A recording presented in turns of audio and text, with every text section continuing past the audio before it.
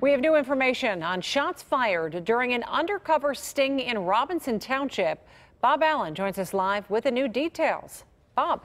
Susan, we just received the criminal complaint from the state attorney general's office. They were in Robinson Township yesterday afternoon to take a child predator suspect into custody. Now, agents with the attorney general's office say they were posing as a 14-year-old boy online when they were contacted by Justin Torres. They say he tried to set up a meeting for sex with the boy at the Holiday Inn along Campbell's Run Road.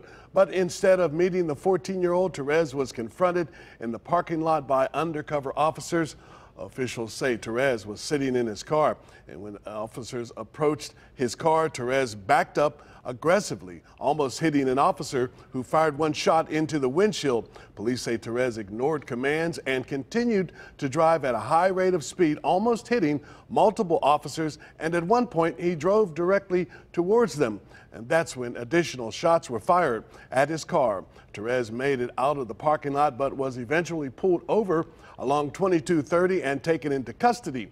No one was hurt. I spoke with an expert on firearms training this afternoon about how officers deal with situations where they have to open fire, putting innocent people at risk. One of the things that makes it very challenging for law enforcement is that the law enforcement community and the good guys, so to speak, are very conscientious about not hitting anything that they don't intend to hit. You know, so if they have to get into a deadly force situation, if they have to use their firearm, their priority is to make sure that they only hit the bad guys and they only hit the targets that need to be hit.